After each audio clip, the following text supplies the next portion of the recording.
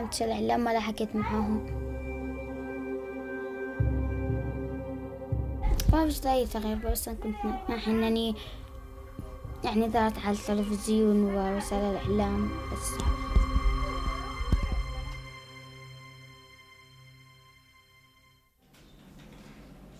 We revisit Nujoud's lawyer, Shada Nasser, to try to find out what's gone on. She says she never imagined Nujoud's life would turn out this way.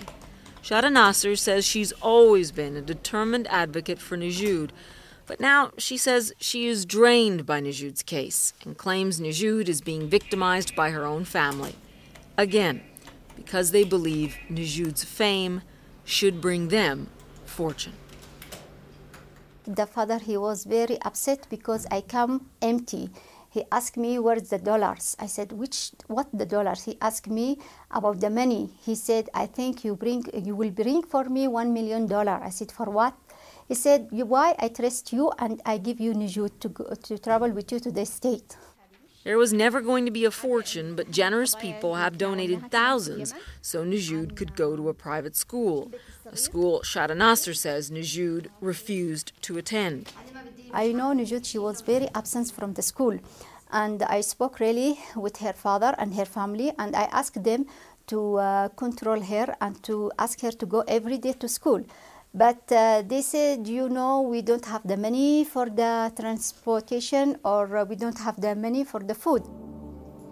Shada Nasser claims the family received about $20,000 from donors, and she says she has no idea what happened to the money. Nujoud's parents say they've received nothing. لما طلقت كنت فرحانة، بس لما ظهرت في التلفزيون كنت زعلانة ما انتشرني بالإعلام. ويعني شعرت انه ظهورك في وسائل الاعلام سواء في التلفزيون او في الصحف سبب لك كل هذه المشاكل او مشاكل في البيت، يعني في اسرتي، في المدرسة، في الشارع كمان يحكوا عني. ايش المشاكل اللي سببوا مع اسرتك؟ يعني اهلي، عمومي واخوالي، كلش انني فعلت هذا كله وطلعت التلفزيون والجرايد.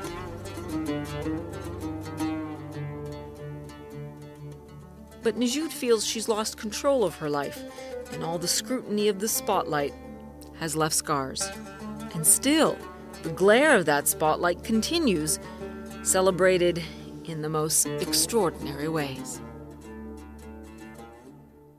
Some months ago, here in New York, I had the privilege of meeting a young girl from Yemen. Her name is Nujoud Ali. Now, in another time, the story of her individual courage would not have been covered in the news, even in her own country. But now it is beamed worldwide by satellites, shared on blogs, posted on Twitter, celebrated in gatherings. Today, women are finding their voices, and those voices are being heard far beyond their own narrow circumstances. But Nujoud now wishes her voice had never been heard, except by the judge who had the power to grant her a divorce. And so how does Nujoud reclaim her life now? One woman says she knows because she's been there. Khadija Al-Salameh is working to help Nujoud get her life back. Now a Yemeni diplomat, 30 years ago, she too was a child bride. But when she left her husband, she didn't have to endure the publicity that now haunts Nujoud. It's good to talk about Nujoud and to have her story come out, but the problem, it's too much pressure on her with the media. It's too much media. All the media from all over the world are coming to see her. It's hard for a little girl, and it's hard for her family, for the neighbors. Nobody understands, and she's, I don't know how they say, devastated with all these things. She doesn't understand what's going on. She's a little girl. We have to understand as a media people that we should leave her alone now, really. Because now, if we really love Nujoud, we should just let her go to school and continue with her life, because education is the most important thing for her. إني نطلع في التلفزيون وأعمل مقابلات يعني قالوا إن أنتي صرتي مشهورة، ليش تعملي هذا كله؟